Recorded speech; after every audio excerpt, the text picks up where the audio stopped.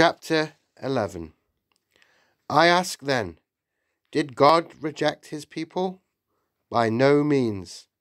I am an Israelite myself, a descendant of Abraham, from the tribe of Benjamin.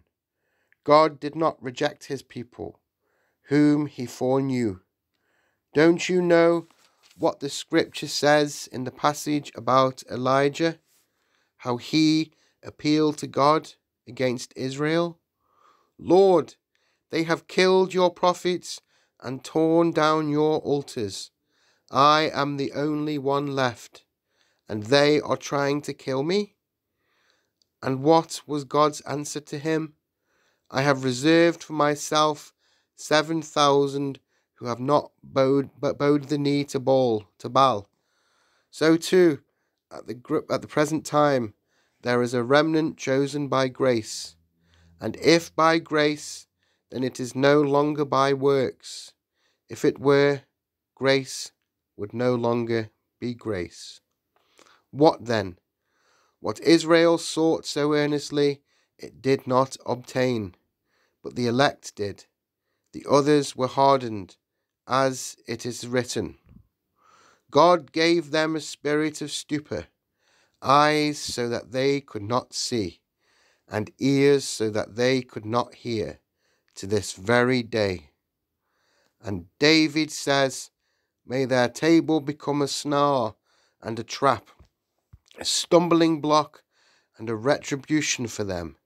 May their eyes be darkened so they cannot see, and their backs be bent forever. Again, I ask, did they stumble so as to fall beyond recovery? Not at all.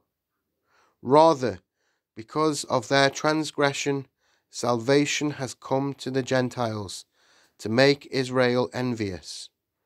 But if their transgression means riches for the world, and their loss means riches for the Gentiles, how much greater riches will their fullness bring? I am talking to you Gentiles, inasmuch as I am the apostle to the Gentiles. I make much of my ministry, in the hope that I may somehow arouse my own people to envy, to save some of them. For if their rejection is the reconciliation of the world, what will their acceptance be but life from the dead? If the part of the dough offered as first fruits is holy, then the whole batch is holy. But if the root is holy, so are the branches.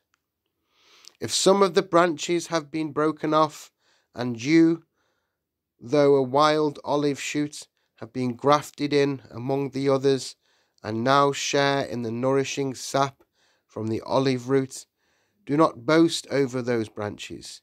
If you do, consider this: you do not support the root, but the root supports you. You will say then, branches were broken off so that I could be grafted in. Granted, but they were broken off because of unbelief, and you stand by faith. Do not be arrogant, but be afraid.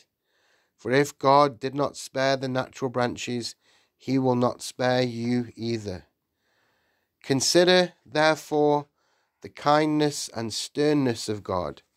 Sternness to those who fell, but kindness to you, provided that you continue in his kindness. Otherwise, you also will be cut off, and if they do not persist in unbelief, they will be grafted in, for God is able to graft them in again. After all, if you were cut out of an olive tree that is wild by nature and contrary to nature, were grafted into a cultivated olive tree, how much more readily will these, the natural branches, be grafted into their own olive tree? I do not want you to be ignorant of this mystery, brothers, so that you may not be conceited. Israel has experienced a hardening in part until the full number of the Gentiles has come in. And so all Israel will be saved, as it is written, the deliverer will come from Zion. He will turn godliness away from Jacob. And this is my covenant with them when I take away their sins. As far as the gospel is concerned, they are enemies on your account. But as far as election is concerned, they are loved on account of the patriarchs.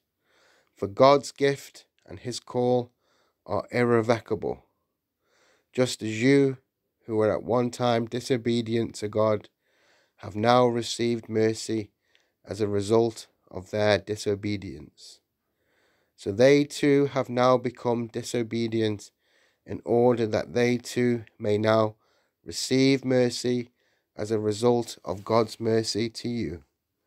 For God has bound all men over to disobedience, so that he may have mercy on them all. Oh, the depth of the riches of the wisdom and knowledge of God! How unsearchable his judgments, and his paths beyond tracing out! Who has known the mind of the Lord? Or who has been his counselor? Who has ever given to God that God should repay him? For from him and through him and to him are all things. To him be the glory forever. Amen.